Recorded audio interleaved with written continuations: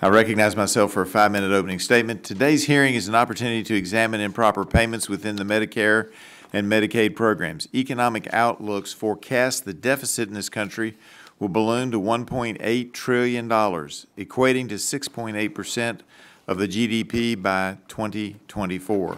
Given these fiscal realities, financial mismanagement cannot be tolerated.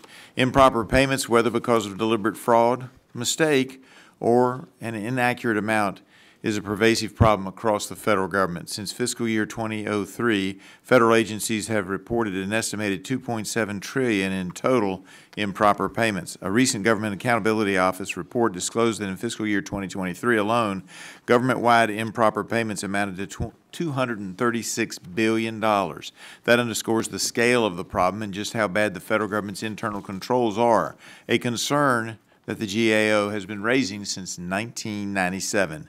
Furthermore, in a separate GAO report published in February of this year, the Comptroller General stated Congress and the administration must act to move the nation off the untenable long-term fiscal course on which it is currently operating. GAO also stated the federal debt level is growing at a rate that threatens the vitality of our nation's economy and the safety and well-being of the American people. I could not agree more with that sentiment. For fiscal year 2023, GAO reports Medicare reporting approximately $51.1 billion, let me repeat that, billion dollars in improper payments, and Medicaid reporting $50.3 billion in improper payments. These staggering figures not only highlight the magnitude of the problem, but also signal deep-rooted systemic issues at the Centers for Medicare and Medicaid Services, or CMS. Amidst the highest inflation in decades and facing increased costs across all fronts, the government's fiscal irresponsibility here is unacceptable. The American people deserve better. Today, we aim to identify measures that can enhance oversight and address the long-standing problems of improper payments plaguing CMS. Ensuring the integrity of our healthcare system is paramount. Every dollar lost to an improper payment is a dollar not spent on life-saving care, innovative treatment, or essential services for our citizens.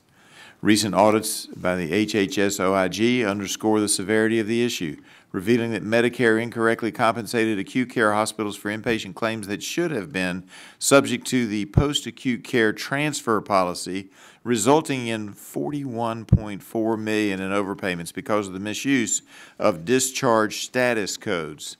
Furthermore, investigations found that in just 2 years, California and New York alone were responsible for $1.7 billion in Medicaid payments to approximately 1.6 million ineligible recipients, with an additional estimated $4.3 billion directed toward nearly 4 million potentially ineligible enrollees. Our duty is to ensure that not only are these funds recovered, but that stringent preventative measures are put in place. It is critical that we implement rigorous oversight and accountability mechanisms. This hearing will also address challenges posed by Medicaid state financing mechanisms. Insights from HHS Inspector General suggest that diligent oversight can mitigate and even reduce improper payments. By embracing modern solutions and fostering innovation in monitoring and compliance, the federal government can significantly deter fraud, waste, and abuse. It's clear that as healthcare evolves, our strategies for safeguarding its resources must do so as well. Combating improper payments will require a multifaceted strategy, including improved data sharing, enhanced provider education, and stronger audit mechanisms. Each of these actions has to work together to be effective. In our federal system, where states play such an important role, leveraging technology and fostering collaboration between federal and state agencies and healthcare providers will be crucial for fraud prevention and program integrity.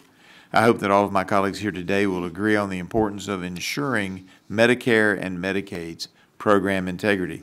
As Congress, it is our job to ensure that federal dollars are spent effectively and appropriately, ultimately leading to improved access and quality of care.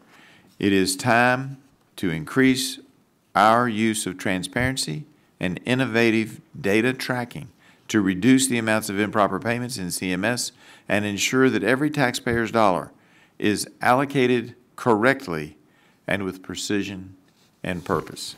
With that, I yield back and now recognize the ranking member of the subcommittee, Ms. Castor, for her 5-minute opening statement.